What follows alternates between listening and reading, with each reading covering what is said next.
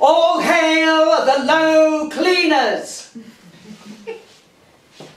So, did you do for him? I did.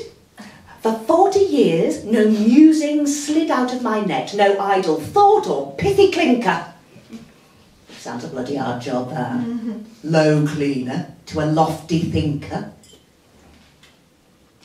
At least no nasal hair or ears.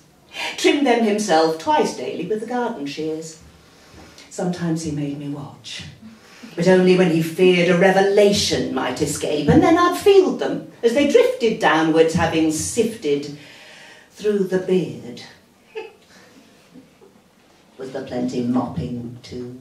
Oh, there was. He'd drift in, dogma on his shoe, and trail across my nice clean hall, all deep in meditation. Oh, I wish you were as deep, dear, as your sodding crenellations, I'd be muttering as I followed, kneeling with a brush and bowl. What's crenellations, anyway?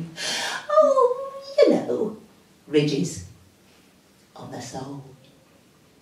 And then one day I heard him shout. He'd got a great thought stuck and couldn't get it out.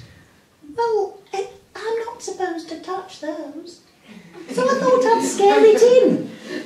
I didn't know it would explode when I bashed it with the biscuit tin, but off it went and blew us high. Lord bless my soul, I've time to cry. No, no, he said, your God is dead, you've done for me, and now we die.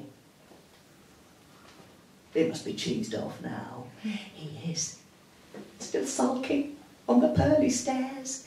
He says he made his mind up once, and now it isn't fair. I expect he's scared to meet him face to face in case God gloats. Now you're low cleaner to the Lord. I am, praise be. He floats.